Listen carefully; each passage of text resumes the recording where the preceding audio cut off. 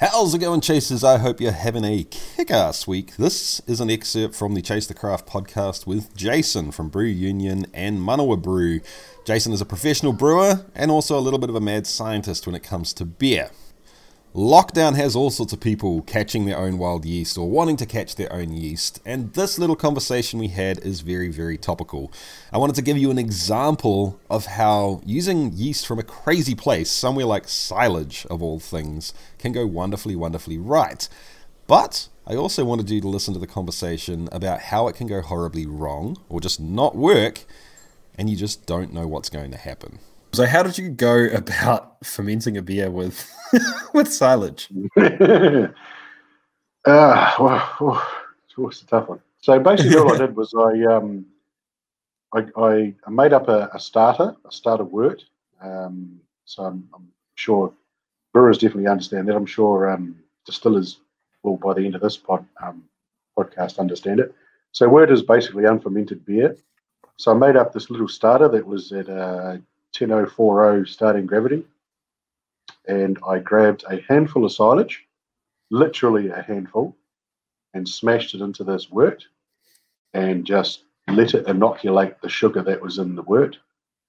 Just watched it grow, basically. Once I was happy with where it was at, I made a beer with fairly certain it was Vienna malt and East Kent Goldings hops, and just took the silage out of the wort that I'd made previously, my starter, and just tipped it in and let it go.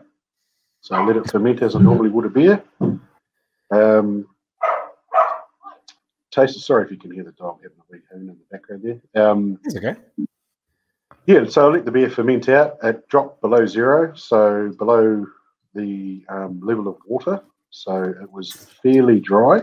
I wouldn't say like licking sand dry, but it was pretty bloody close. And then it was Feijoa season here in New Zealand. So Feijoa is a pineapple guava, I believe, is what it's also known as, but it's native to South Africa, and we're lucky enough in New Zealand, or unlucky enough if you don't like it, have quite a few trees of those in New Zealand here. So my sister-in-law had a tree, and I managed to grab 8 kgs of this delicious fruit, hand-shucked it with my lovely wife, who you can probably hear yelling at the dog in the background, froze it so the cell walls would break down so you get more flavours out of it, and then put that into the beer and left it for about 6 months.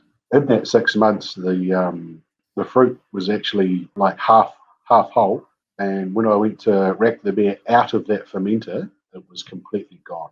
There was no solids in there at all. So the yeast had eaten the fruit. Wow. It had this glorious looking pellicle on the top.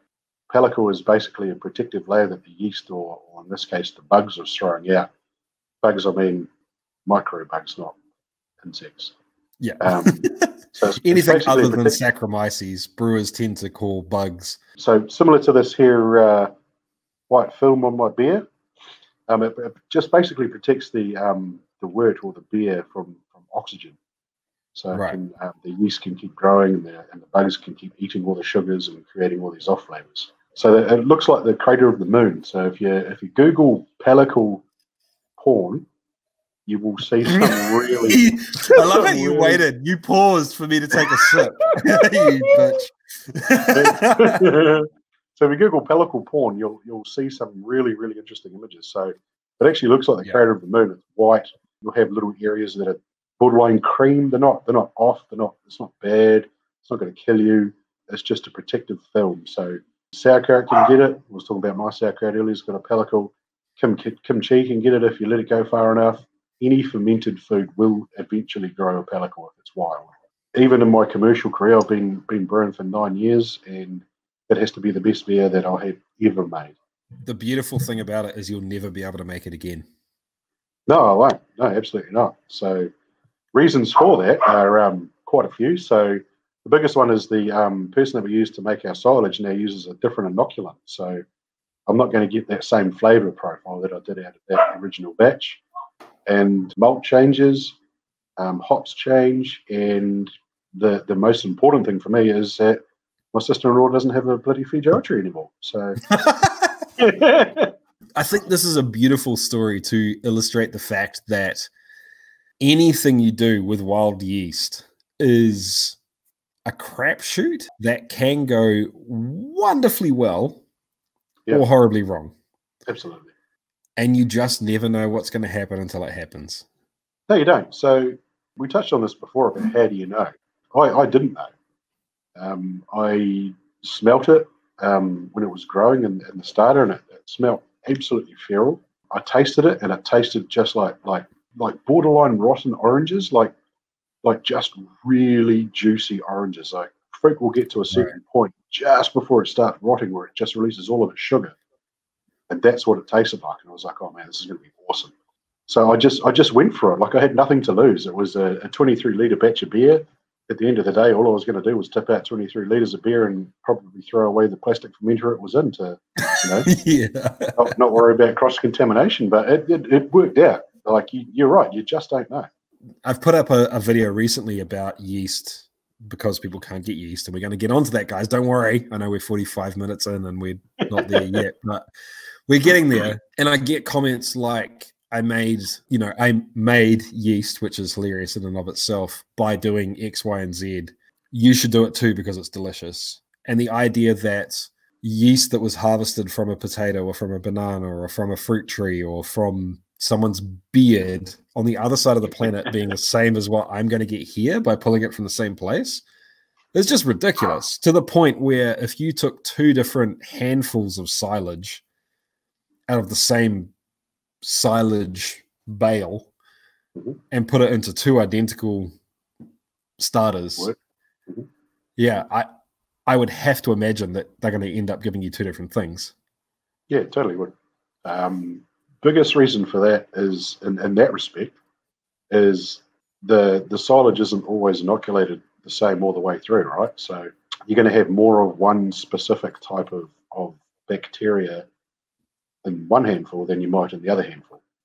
So the same goes for when you're making yeast at home. If you're using a potato here in New Zealand, and then you're using a dirty old spud up in England, and then you're using a dirty old a dirty old potato over in America, they're all going to give you different flavors because the yeast you're actually capturing is from your area. It's not in the potato. It's not in the fruit.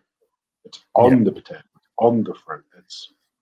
So it's the same as a sourdough, right? If I make a sourdough here at my place and you make a sourdough at your place, we're 20 k's away from each other, but it's going to be completely different because I've got different yeast in my house and you've got different yeast in your house.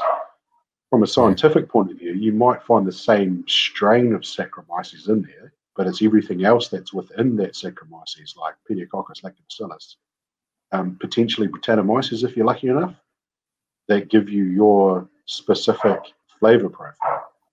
So if we turn that into winemaking and we look at grapes, it's exactly the same thing for grapes. So Sauvignon Blanc grown here in New Zealand and Sauvignon Blanc grown in France, they might be the exact same grape, like the exact same plant. It might just be a mother and a daughter style. But the flavors that you're going to get out of your finished product, even if you use the same yeast, are going to be different because your grapes are grown in different areas. So the terroir in France is different from New Zealand.